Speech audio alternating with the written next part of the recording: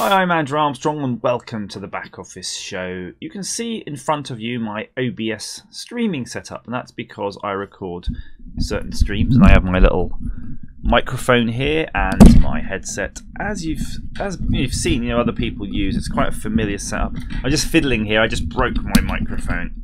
Yeah, there we go, all fixed again. And you'll notice in the background I have a sort of transparent background, and that's because I have a chroma keying thing. So I'm just going to show you. I'm going to double click inside my tool here. You can see me there. Hello. And then I'm going to basically, that's my webcam. So I've got the Logitech webcam C930E. And then if I go to the filters for that property, you'll see chroma key. And I can turn it on, off, custom, the usual things. But if I just sort of, I'll disable it altogether for now. Minus. Bang! So there you go. You can see my curtain behind me. And my curtain sort of hides my pile of junk behind that. So there's another sort of workstation. It's like a whole other office behind there. But that's fine. You're not interested in that. But one of the laws of the internet world now is, is to sort of have the same effects as a chroma key, but without the green screen, because the green screen takes up a huge amount of room in here. In fact, I'm looking to get rid of it. So I tried a application. It's called Personify. I'm just going to turn this back on so you can see the chroma key running again. There we go. Look, it's really good. It works really well, right? Really uniform. That sort of blackness, grayness is telling you it's going to work because it's going to key against that. And then when I go back, hooray, I'm really quite clear in there.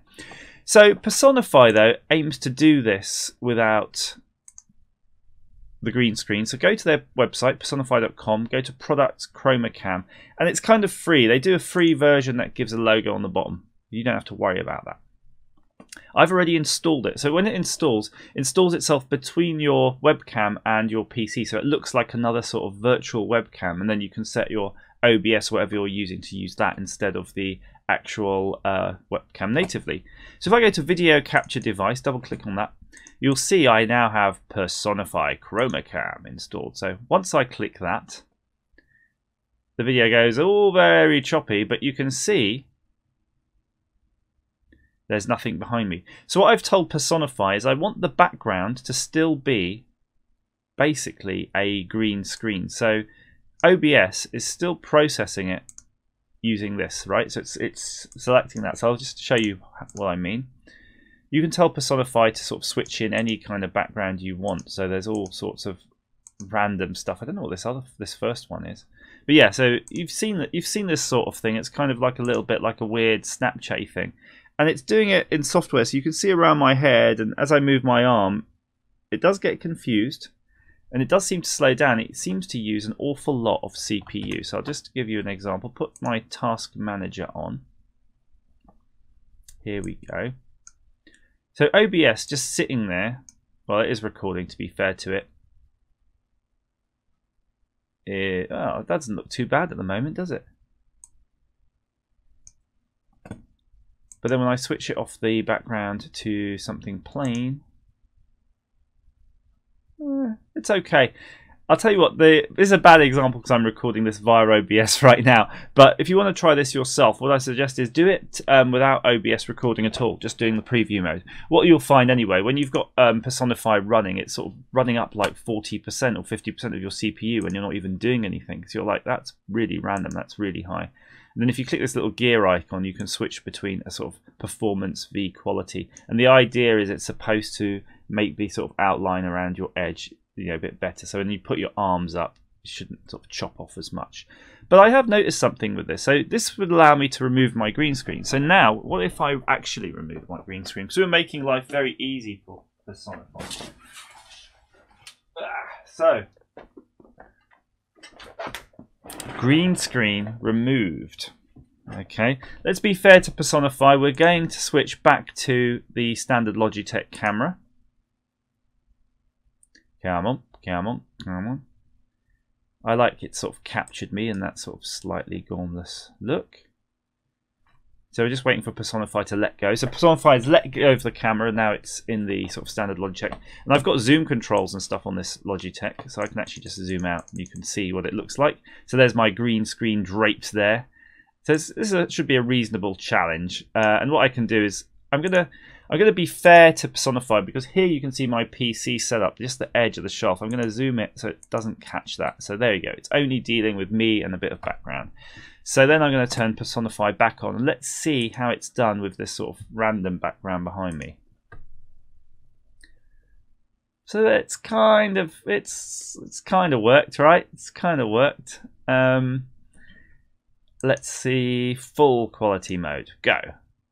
Yeah, yeah. You know, there's so many caveats, I think, when using this. I don't think you're going to be getting rid of your green screen today, because I'm putting extra light on me or something just to see if that helps. Extra light, does it help? Not really, it just makes me look redder.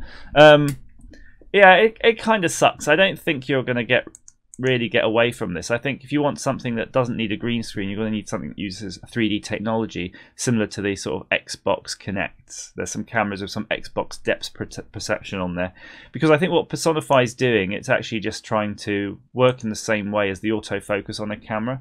So wherever it sees blurriness, it thinks the blurriness is probably background, and then it's going to try to pull that out. That might work on certain depth of field with sort of certain types of cameras, but it's certainly not working with mine. And I think mine's pretty good. I think it's a pretty good camera in terms of what you can get. I think the C930, you know, it's got auto zoom, auto focus. It's pretty much there.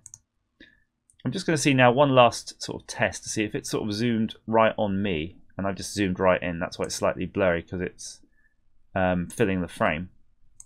Come on, Personify, one last go. Just a talking head. Yeah, it's just shockingly bad. Shockingly bad. Now you can see at the bottom it has a Personify logo there. If you don't want the Personify logo, you actually have to pay for it. So the free lifetime deal is that you can have Personify and you have to have the logo on the bottom, which you can probably crop out, to be honest, in OBS if you really don't want it.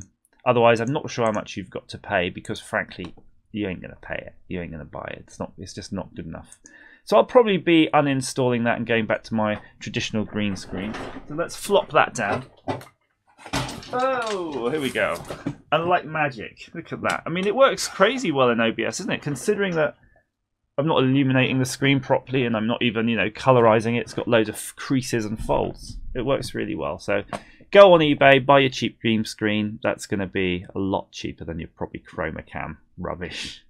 So I hope this was some use for you. As ever, thank you for watching.